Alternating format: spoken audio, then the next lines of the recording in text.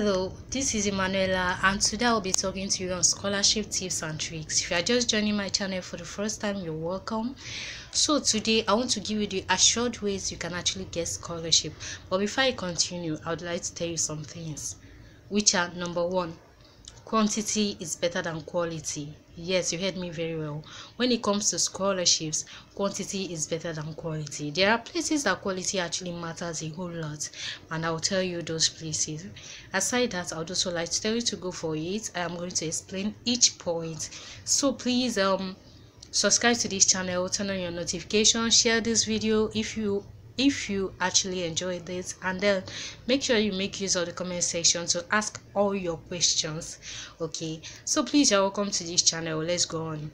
So quantity is better than quality. Yes, you heard me very right. When you're applying for scholarships, don't ever leave a scholarship of maybe 50,000 naira just because you are looking for the one of 500k. Yes, except when they say that if you get the one of 50,000 naira, you won't be able to get the one of 200k. Again, when you are looking for scholarships, apply for all scholarships. Yes, just keep applying. For example, let's say you are for MTN Foundation, for example. They could say that maybe medical students can't apply for that scholarship, but I advise everyone to apply. Do you know why? Because if you have an excellent result, the scholarship bodies might consider you. I'll also be giving you the possible scholarships you can apply. Number one, as an undergraduate, you can apply for a lot of scholarships such as Chevron, Albany, and a whole lot.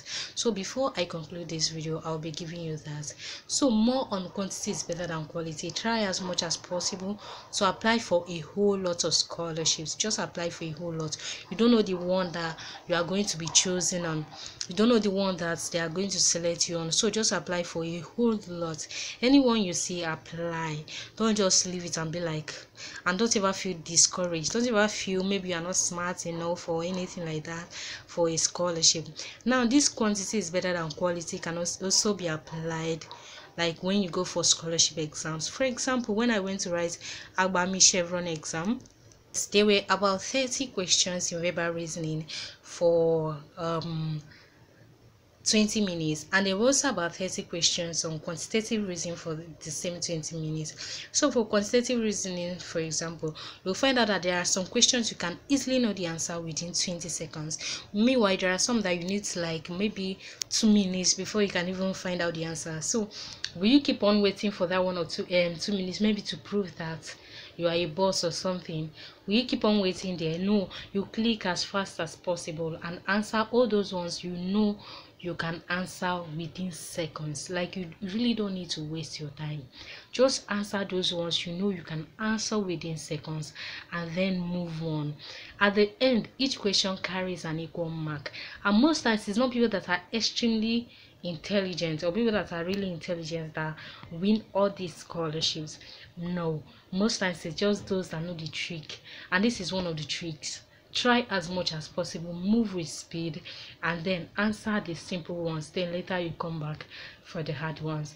And the same thing applies for verbal reasoning. If you know the comprehension is taking you too long to answer, try to answer the simple ones. For example, you can see something as simple as if I had known. They will just be like, if I had known, I wouldn't have dash. You know that is past participle. If I had known, I wouldn't have done that, or if I had known, I wouldn't have gone there. So you answer questions like that. There are questions that are as simple as testing whether it is, was, or where. So questions like that, you answer them as fast as possible. There's an exception to this rule. For example, when you're applying for indigent scholarship, please do not lie. Yes, if you're applying for indigent scholarships, please do not lie. If they tell you that it's for those that their parents are late, don't apply for it. Leave it strictly for those people that their parents are late. Don't ever lie to get any scholarship. Integrity is very important. Yes, don't ever lie. If you are being chosen, let it be that, wow, they saw that you did extremely well or something like that. Let it not be because you lied or something. Your mind self will be skipping as you are eating the money. Your mind is skipping, and God will not be happy with you. Again, please pray before going for any scholarship. Yes, you really need to pray, because most times God can favor you. They can just choose you instead of someone else. Now, what else can you do when you're applying for scholarship? Now let's get into the tips proper. When you're applying for when you're applying for a scholarship, there's something very important. If truly you want a scholarship in the university, I would advise you to download apps like cam scanner, apps like photo resizers. Why do you need to download a cam scanner? Because it's not every time that you need to go to a cyber cafe. In fact, I don't go to any cyber cafe to scan any of my documents.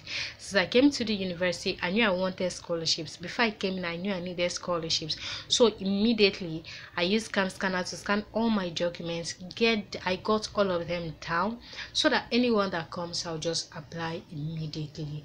So what do you do? Scan all your documents. The documents they usually ask for, what kind of documents do they always ask for? Okay, I'll talk about that in my next video, but for now, you know, your YE certificate has to be there, JAMB result has to be there, and stuff like that. Scan all your documents and get them down. Now, why do you need a photo resizer? Because most times when you scan your documents, they can be up to 3 MB, they could be up to 4 MB and stuff like that. But then normally they will tell you to upload the document in 200 kilobytes, just 200 kilobytes. So what will you do? You need to resize it, you need to shorten it to 200 kilobytes. So that's where photo resizer is actually very important. Now I would also like you to follow this channel, so that in this channel I'll be giving you more tips on scholarships. Let me tell you the truth, there's a lot to know if truly you want to get scholarships, so you can help yourself be comfortable, especially if you're in med school. There are scholarships that are only meant for engineering students, and scholarships that are meant for everybody. For example, Nigerian liquefied and natural gas is meant for everybody, everyone can get it, and it's 100k. I didn't get that, I am sorry, but anybody can get it. I didn't apply for that when I was supposed to. It's for 100 level students, but like I told you, apply even if you're not qualified. If you're in 200 level, 300 level, try out. Who knows, they can pick you, and if you perform extremely well, they wouldn't want to leave you. Since this video is getting too long, so I'll cut it now and do a part 2 of this video. Now, what to expect in part 2 of this video, I will list several scholarships that you can apply for in 200 level. And then again, I am going to list scholarships for different departments, and then I will also give you tips, something like websites where you can easily access scholarships. So please, thank you so much for watching this video. Could you please subscribe to this channel? And see you again next time. Please share this video. Yes, please don't go without sharing this video. Kindly share this video. Thank you so much. Bye bye.